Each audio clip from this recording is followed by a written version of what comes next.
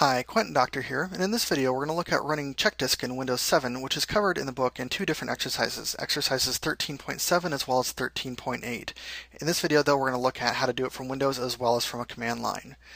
First, in Windows, if I open up my computer, notice I'll have my hard drives listed here. If I right click on my hard drive and click on Properties, and then go to my Tools window, I've got a button up, or an option up at the very top here called Error Checking. This will check the drive for errors.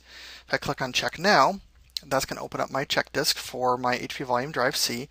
I've got two options here. One is automatically fix file system errors, and the second is to scan for and attempt recovery of bad sectors. This is a little bit more of an intensive scan, and it'll take a little bit, actually quite a bit longer if you do choose that option. So if I click on Start here, it's going to think for just a second.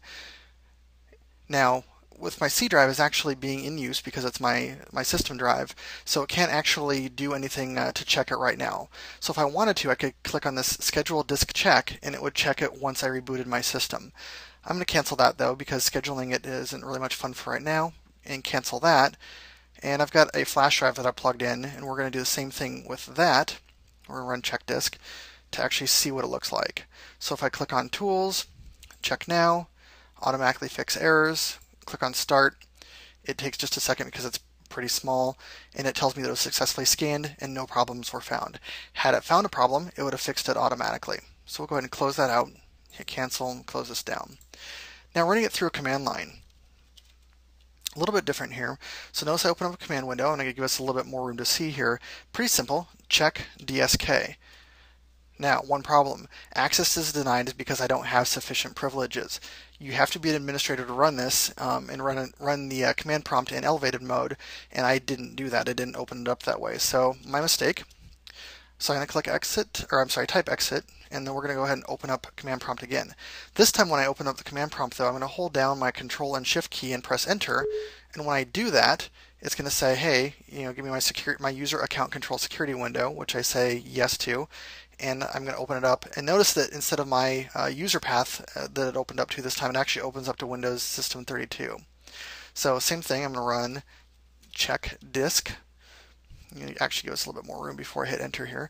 But if I run Chkdsk, it tells me that it's NTFS, and it's going to go ahead and start running the check. This is going to take a few minutes. You're going to have to trust me on this one. Okay, now you can see that Chkdsk has completed. That took about almost 3 minutes on my system to do. It's going to depend on the size of your hard drive. That's going to determine how long this takes, as well as if there's more problems, if it detects more problems and has to fix more problems, that'll make it take longer as well. So you can see here that basically checked my total disk space, how many files, indexes. I have 0 bad sectors. That's good, and some just additional information that it gives me here.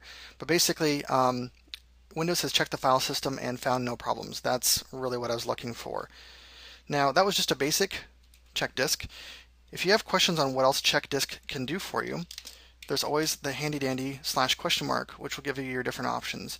The two most common switches that you're going to use with Chkdsk are /F, which fixes errors on the disk, or /R, which is going to locate bad sectors and recover readable information.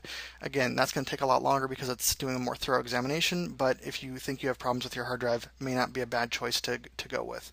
That is how you run Chkdsk.